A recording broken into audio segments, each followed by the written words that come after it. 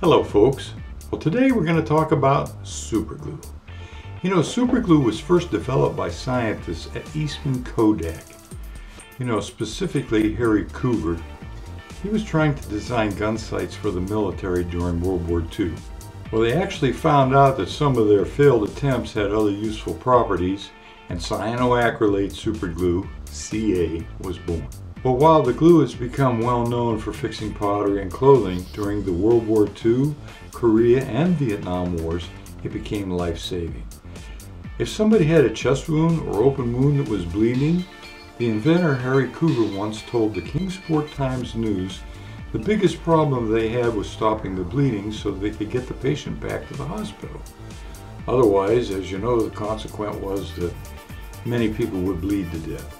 So the medics actually sprayed the glue, it was sprayed on, and that stopped the bleeding. They were then able to get the wounded back to the base hospital, and many lives were saved. This also worked for us while we were in Vietnam, as I saw it used there myself. When 1972, I began getting involved with larger RC airplanes, especially Lou Andrews' Aeromaster, of which I had built many and was flying them in the contests like the Multi-Wing Nationals in Omaha, Nebraska. Actually, here's a picture of my first trophy, 4th place, first contest I ever entered. I love that Aeromaster, great big biplane. The whole point of this video is actually to show how great the Ca glue is for modeling. The demos at the end of the video are really extreme. Because balsa airplane wood is light and easily broken, I would never ever think of building another balsa model without my hot stuff. Later on, then, I got involved with sheeting wings, like the wings of my Bill Evans Scimitars and Astron X-Wings. Those wings were actually foam core covered with balsa sheets or 1/64th ply. Well, before YouTube, I was actually writing many articles in magazines, including this one, which shows me attaching the sheeting to the foam wing with core film. It was a very thin, double sticky back tape. It was a pleasure to use it, especially over the spray adhesives like 3M, which got all over everything. So you see, most balsa sheets were only 4 inches wide, and it's really tough to make a larger sheet, especially a big wing sheet, and cover it with regular glue like Ambroid. The joints would become extremely hard to sand in the middle where the glue oozed out. So when Hot Stuff first came on the scene from Satellite City in the early 70s, it was really a big hit with the modelers at the time, as you can imagine. And that's because our choice glue at the time was that ugly orange Ambroid. It was strong, including the smell, which would knock you out, but it actually took too long to dry and it was really hard to sand. Well, Satellite City was actually founded by the father and son team Bob and Bill Hunter. The name Satellite City actually comes from the free flight competition series planes called the Satellite, which were designed by Bob in 1957, then redesigned in 1970 by both Bob and Bill. Well, these models were extremely successful in competition, and some are actually still used today. So starting in 1970, they began offering cyanoacrylate instant glues to the hobby market. This revolutionized model building. Gone were the days of pinning and waiting an eternity for the adhesive to dry. You see, with hot stuff glues, permanent bonds could actually be made in a matter of seconds, not hours. And in 1986, both men were actually honored with the very first Academy of Model Aeronautics Technical Award for their outstanding technical contribution to the modeling community. Although Satellite City products were praised by the hobbyists, the appeal of Hot Stuff was not limited to model airplanes. The speed, strength, and reliability of Satellite City adhesives impressed people from many industries, and before long, Hot Stuff was being used in even the most demanding applications. For example, on December 14, 1986, the full-scale model Voyager stunned the world when it became the first aircraft to fly all the way around the world without stopping or refueling, and Satellite City was proud to be the supplier of that project. On top of that, Satellite City was honored again to be the supplier for scaled composites. They built Spaceship One, which completed the first privately funded spaceflight on June 21, 2004. When I began using Hot Stuff, I could build a full-size Aeromaster in only 2 days versus a couple of months. And later on, glue accelerators actually became popular, and this caused the glue to actually dry immediately once you sprayed this on. Then came the thicker versions of the super glue, like this Special T. Okay, and that's when the accelerators really came in handy, because you could fill a gap, instantly spray it with this, and it would dry right away. A really great tool to come along.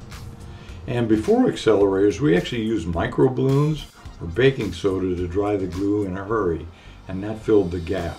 So here I'm going to demonstrate how that works, plus I'm going to show you how to join the two pieces of balsa wood together with the original thin formula hot stuff. So here we go. So here's what I'm going to do for my test.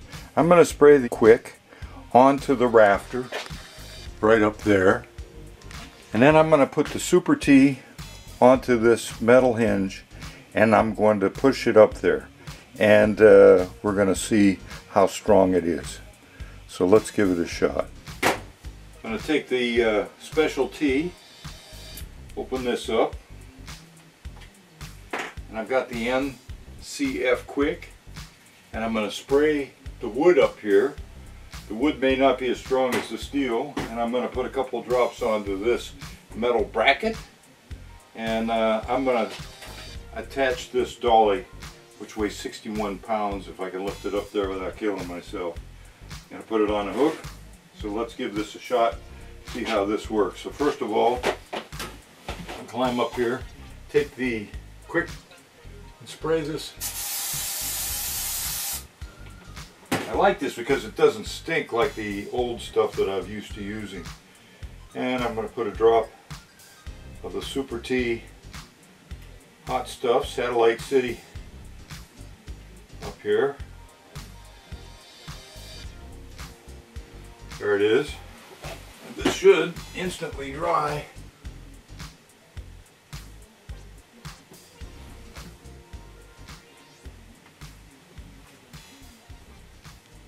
Okay, I think it's dry now. I'm going to go ahead and give it another shot.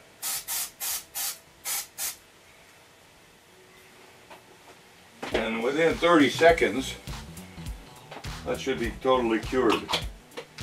So now, I'm going to put this hook up there.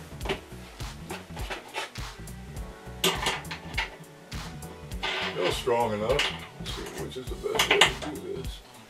Now I'm going to try and lift this up. See if it'll hold 61 pounds. So,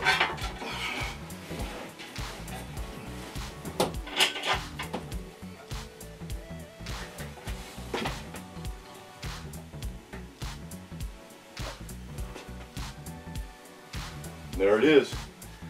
That's 61 pounds on there right now, and it's holding nice and tight. So,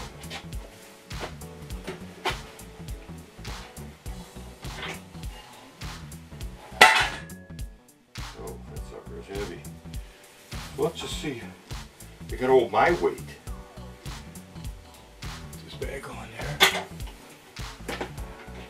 I weigh 210 pounds, so I'm going to try and hang from this thing. See if it can hold my weight. I'm going to burn my hand. So let's...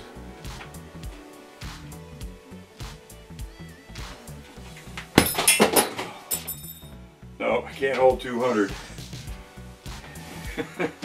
Well, as you can see, it totally pulled the wood off. Didn't break the glue, it pulled the wood off up here. So I'd say that's pretty good in only a few seconds. Okay, here I have an uneven piece of wood, and this is what's nice about using the Special T thick stuff. You can actually fill the gap. Now what I'm going to do is I'm going to go ahead and put some right here, just like this.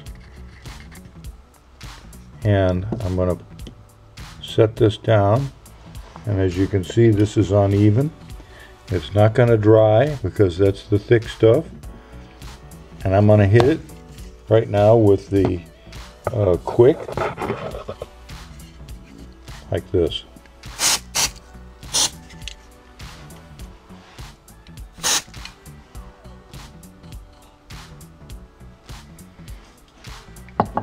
Now, if I want to put some around the edges to build up that gap, I can do that like this.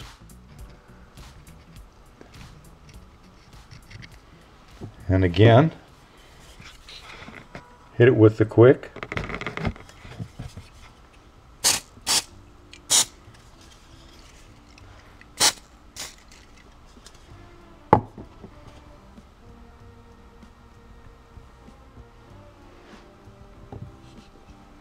And there we go.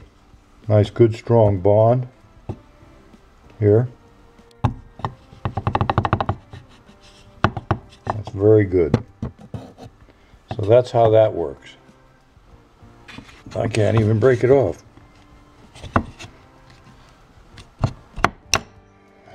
Finally. And then see, it actually pulled the wood apart. You can see here, so the glue is stronger than the wood. Using the hot stuff, original formula, this is the thin stuff, and I've got the super duper little applicator on the end here, which I really like. And the way this worked is real easy. You would just take your pieces of wood and put them together and take the hot stuff and run a small bead just like this down that crack. And then hit it with the quick.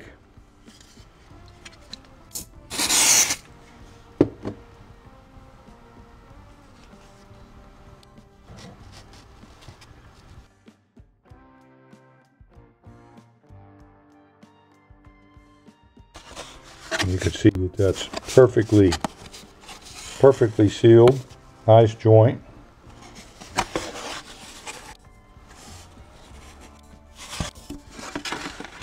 Works perfect, especially perfect for sheeting. So that's really easy to do it that way, and that's saved a lot of time, believe me. So there you go, folks. These are all pretty extreme tests, but for model airplanes, you can bet the balsa will break before the glue, just like these 2x4s would broke.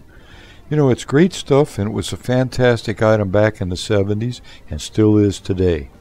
I hope you've become a little enlightened about super glues, and hope you subscribe for more videos from Mr. Herbert's science class. Thank you, Satellite City, also. Your products were a welcome addition to our flight boxes back in the day, and they still are today.